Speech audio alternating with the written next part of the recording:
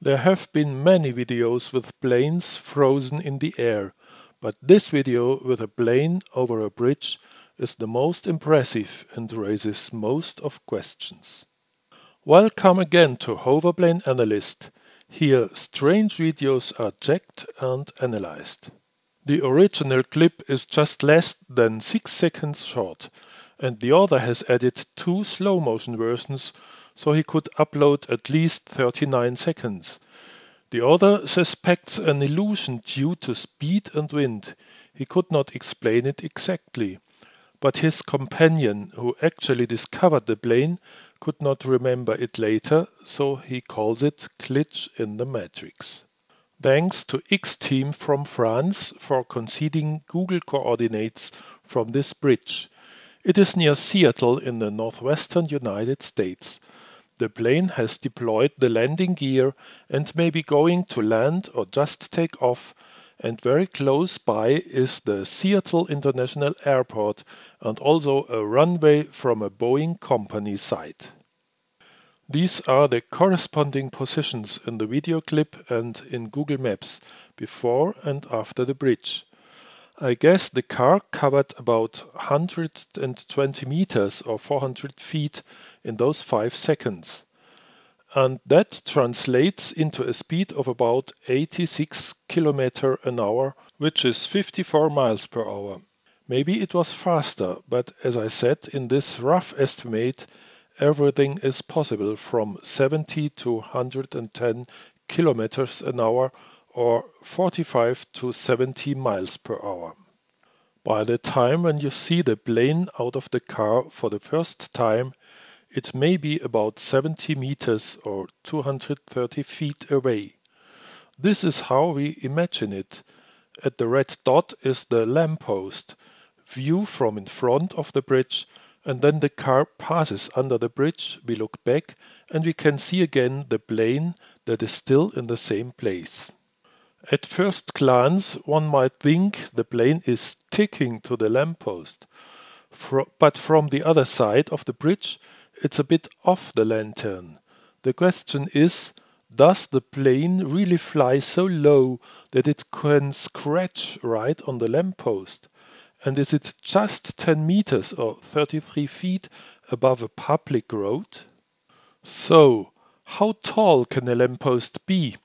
In the city perhaps 3 to 6 meters or 10 to 20 feet, but there they are much denser and are not necessarily bent over the street.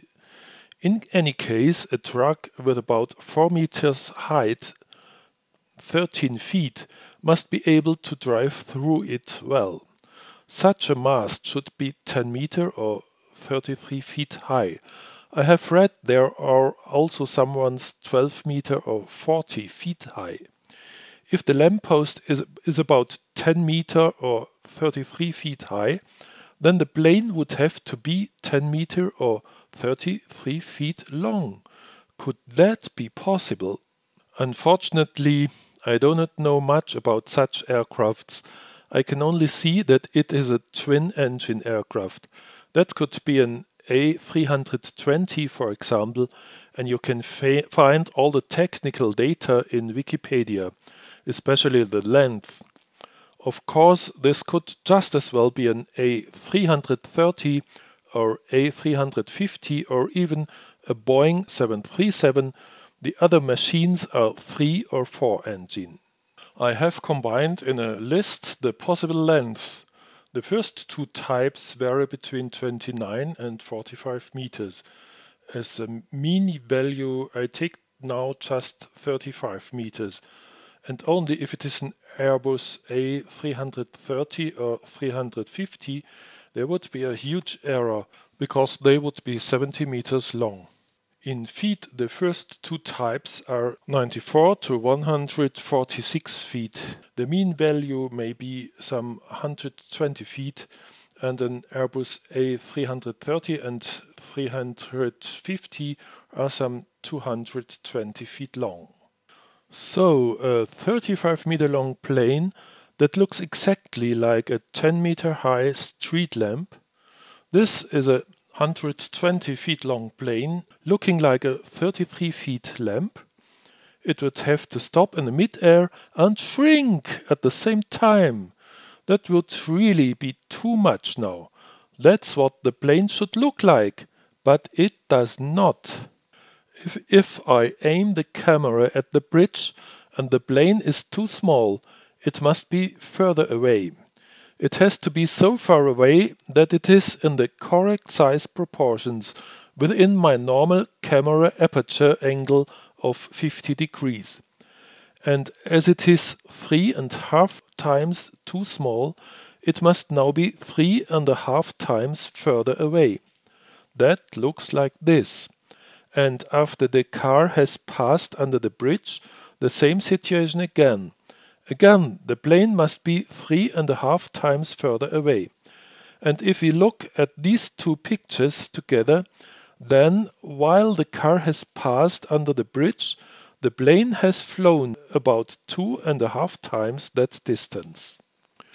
It's the same principle and the same effect that I described in my first video, Planes Stopping in Mid-Air, the truth about it, and that I will describe in another video, Principle of Planes Stopping in Mid-Air. While the car is moving and the camera is constantly panning for the plane, there is a fixed point between the car and the plane. In our example video, this would now be the lamppost on the bridge, and the angular movement of the camera will cause every single point of the camera image, which lies behind this fixed point, to change its apparent movement.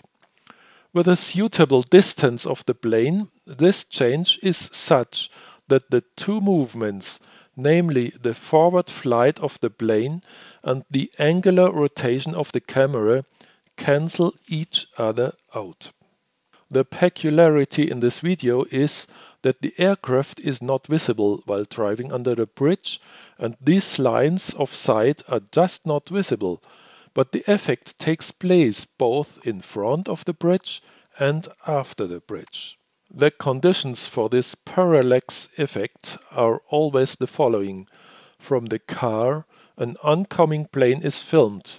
This means the camera is moved in the car, the camera is turned to the plane, and the plane flies in the opposite direction. At the beginning, I estimated the speed of the car to be about 86 km per hour or 54 miles per hour. From this we can now estimate the speed of the aircraft.